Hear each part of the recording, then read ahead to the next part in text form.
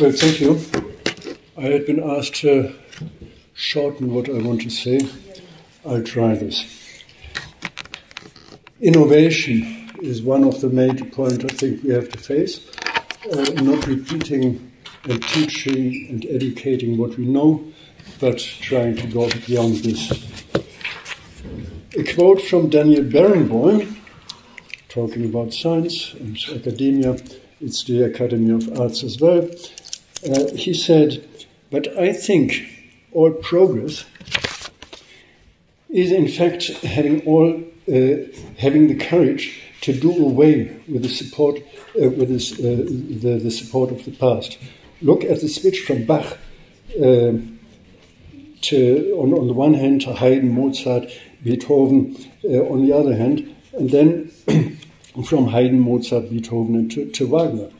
You could say that you could rely on the God, on God in Bach's time, and in Beethoven's time you couldn't rely on anything anymore. This is, I think, important to keep in mind when we talk about innovation, that we have to put away with what we know. This does not mean not learning about. This does not mean not learning what we know already.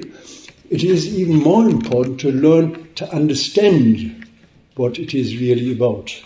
Not just replicating, reproducing it, but to know what is the background, to understand really in depth.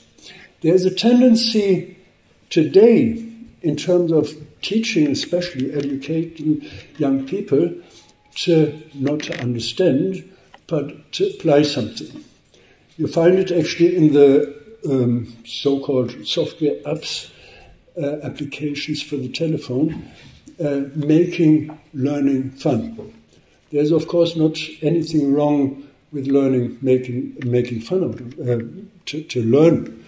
But important is not to learn in terms of applying certain rules, arriving at a simple result, simple solution.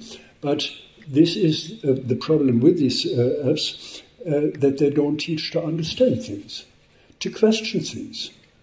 And this is important, I think, when it comes to publication, to research, to education, to all these areas, that we lost and that we educate towards it, in many cases, lost what supposedly Hegel said, building his hermeneutic circles.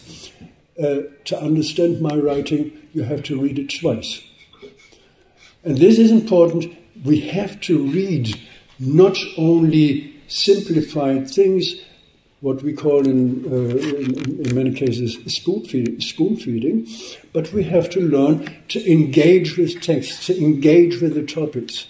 This is, I think, very important, and this is a little bit of provocation again.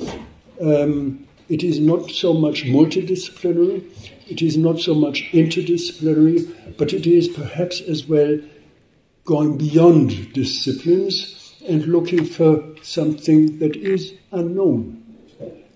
If you look at quantum physics, which I admit I don't understand, this is the interesting part of it, that people had been courageous in saying there is something we know, but we cannot really explain it to the full.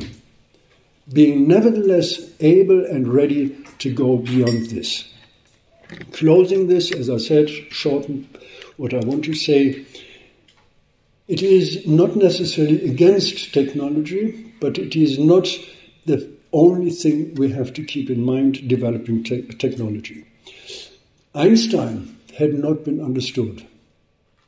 That's at least said, and he nevertheless went to Stockholm to collect the prize at some stage. Watson, I mentioned him before, he did not understand the world. He did not understand where to go beyond selling 5 computers. I think we have to find a balance there to look at in education and in research to go for innovation in this sense. Thank you.